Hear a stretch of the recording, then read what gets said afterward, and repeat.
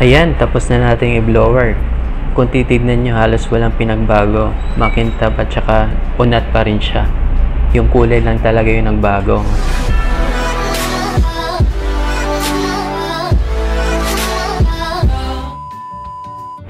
Hi guys! Welcome back ulit sa aking YouTube channel. And for today's video, ito na yung part 2 ng ating virgin hair rebonding with color tips and tutorial. Kung di nyo pa napapanood yung part 1, mas okay na panoorin nyo muna guys bago itong part 2.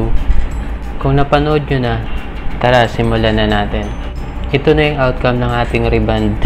After nating mabanlawan ng kanyang neutralizer, wala tayong nalagay na kahit anong hair treatment. Pinatuyo lang natin ng mabuti. Tapos ito na. I-apply na natin ngayon ang kanyang kulay. Ang ating kukulay pala guys is golden medium blonde. Tapos yung developer natin is 9% lang. Yung application nito is half inch away from the scalp. Ganon din yung pag-distribute ng gamot. Kailangan pantay-pantay rin hanggang baba. Kaya mas okay na maayos yung pagka-distribute para maayos din at pantay yung kulay. Pag nagsiseminar pala, yung application ng gamot is nagsisimula talaga sa likod, sa pinakailalim. Kasi doon yung part na medyo matagal mag-develop yung gamot. So, yung way ko kasi is ganito talaga, nag-office ako sa taas para hindi na ako mag-section. Hindi ko na rin iniipit. Pero dito ko lang sa collar to ginagawa. Pero pag sa rebond, nag-office talaga ako sa likod, sa ilalim. Kasi yun yung part na medyo matagal talaga tablan. So yun, after nating mailagay lahat ang gamot ng pangkulay sa kanyang buhok, ibababad lang natin to ng 20 to 30 minutes. Check lang natin pag okay na. Tsaka natin a-applyan ng gamot ang kanyang roots. Kasi mas mabilis lang mag-develop ang gamot doon sa roots. After ko pala napatuyo ang kanyang buhok, hindi ko muna siya pinadaanan ng plancha kasi kukulayin pa lang natin. Mamaya na lang natin padadaanan ng plancha. Pero kita nyo naman, kahit di pa natin napadaanan, straight na talaga siya. Tsaka makintab na.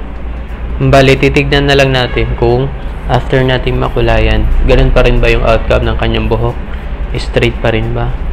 Makintab pa rin ba? So, yun yung aalamin natin. Panoorin nyo muna yung application. Doon pala sa mga nanonood ng aking video at sa ating mga bagong subscriber, salamat po ng marami. God bless po sa inyo.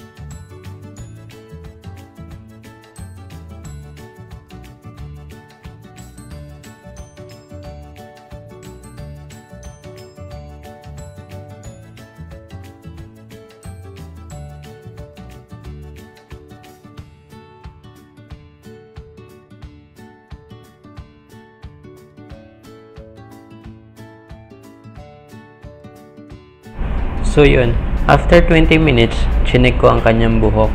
Pero hindi pag-aano nag-develop yung gamot. So nag-extend ako ng mga 10 minutes. So after 30 minutes, chinek ko ulit at medyo nag-develop na.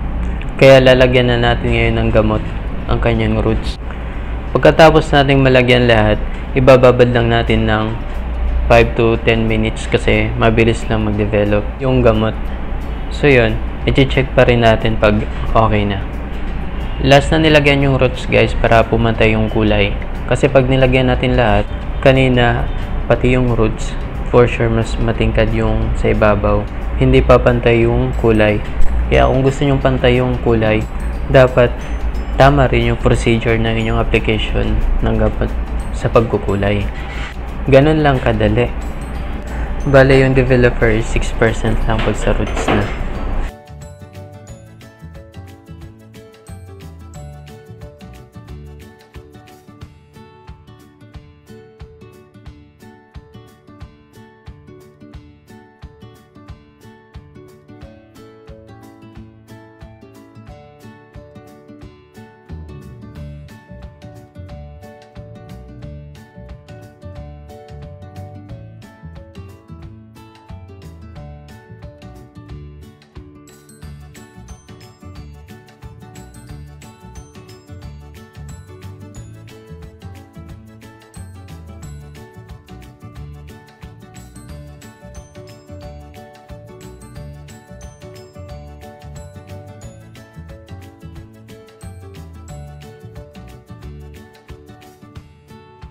So yun, after nating ma-apply lahat, mga 5 minutes nag-develop na kagad ang kanyang kulay. So binanlawan na natin. Tapos ko siyang banlawan, binanlaw ko na rin siya ng hair treatment. Hindi ko na binaban yung hair treatment. Minasage ko lang siya sa kanyang anit at sa kanyang buhok. Hindi ko din shinampu. So ito na yun, binanlawan ko lang maigi. Susuklayin lang natin, tas i-blow dry na natin. So ganun pa rin yung gagawin natin. Papatuyuin lang natin siya. Hindi gaano mainit. Tsaka kamay lang yung gagamitin natin pang patuyo. Huwag muna natin gagamitin ng mga kahit anong brush na pang-unat para makita talaga natin kung okay yung result. Tsaka kung may hindi maganda, makikita rin natin. Bali, 6 to 7 hours din pala yung procedure na ginawa natin sa kanyang buhok. Yan, papatuyuin lang natin ng simple para makita talaga natin kung okay pa rin ang kanyang rebond kahit kinulayan natin pagkatapos. Sa mga nagpapariband naman, kung gusto nyo makita yung outcome, kung magandang pagkariband sa inyong buhok, doon nyo yun makikita pag nabanlawan na yung pangalawang gamot o yung neutralizer.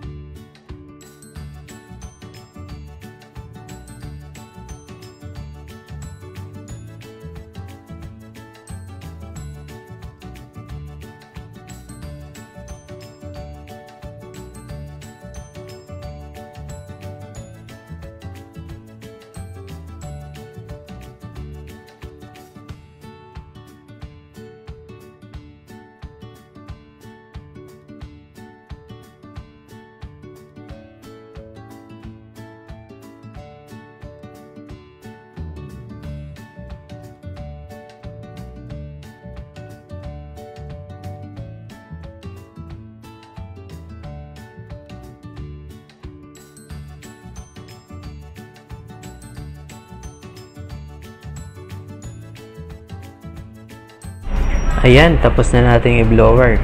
Kung titignan nyo, halos walang pinagbago. Makintab at saka unat pa rin siya. Yung kulay lang talaga yung nagbago. So ayan, after nating i-blower, sinuklay lang natin siya. So yan na yung result niya. Yan na yung outcome ng ating rebond. Tapos kinulayan natin. Kahit hindi pa natin napadaanan ng plancha, tignan nyo, unat na siya. So after nating ma-blow dry, papadaanan pa rin natin ng plancha. Pero yung section natin, hindi na siya kasing nipis nung una. Tsaka mas mabilis na lang ito. Wala pang 5 minutes yung pagpa-plancha natin. Pero yung iba, hindi ko na pinapadaanan ng plancha.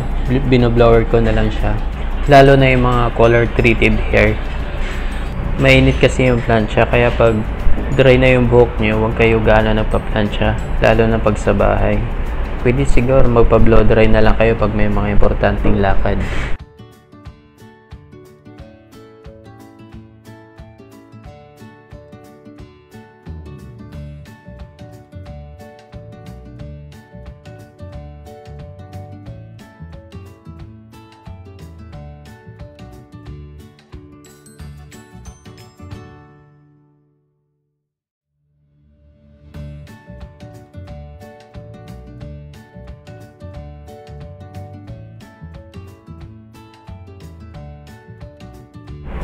Ayan, tapos na tayo. Isang video na naman ulit ang ating nagawa.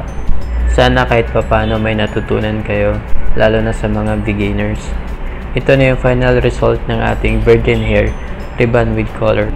Kung nagustuhan nyo ang ating video, maraming salamat po ulit. God bless. Hanggang sa susunod.